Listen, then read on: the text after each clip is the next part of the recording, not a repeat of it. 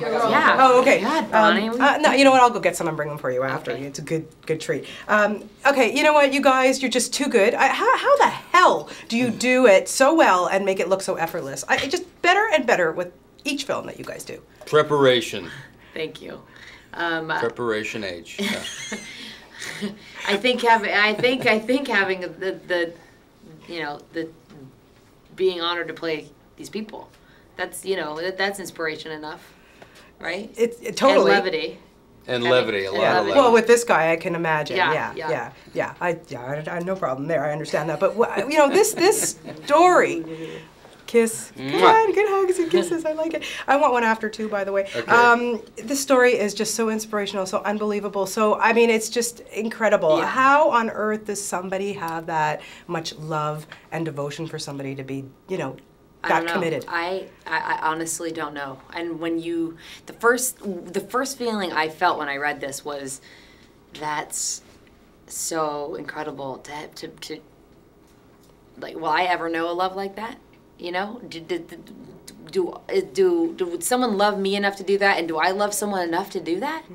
I mean, I can't get past the love story here. It blows my mind. Yeah. It blows my mind, and to hear Betty Ann talk about it. Yeah.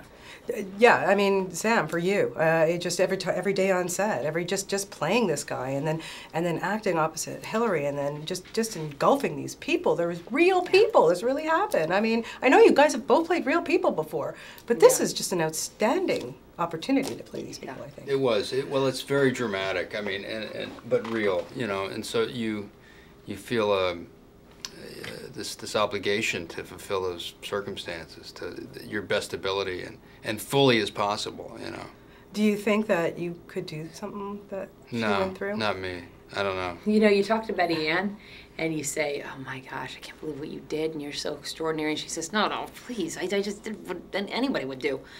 You're like, excuse me? No. Yeah, but being a single not mom, just anybody would do that. Yeah, so many circumstances. First of all, do you know how difficult it is to become a lawyer? Yeah.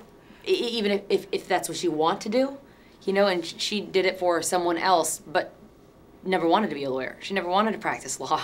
Yeah, it just is completely incredible. Did you spend a lot of time with her, and did you get to meet with her? And yeah, we did spend a lot of time with her. Yeah, both of us. And what was it like just spending 5 minutes with this woman? Like, I can't even imagine. It's phenomenal. She's delightful. She's. I'm sorry, did you say you met her? No, I hadn't met her, but just for you to, she's my real life hero. So, and she's so gracious and wears her heart on her sleeve, and she'll tell you anything. And she remembers details. She's a great storyteller, by the way. She is. She's a lot of fun, too, just as a person. I think Hilary really catches that, She's just the way she acts with her kids, and just really, there's a lot of love there.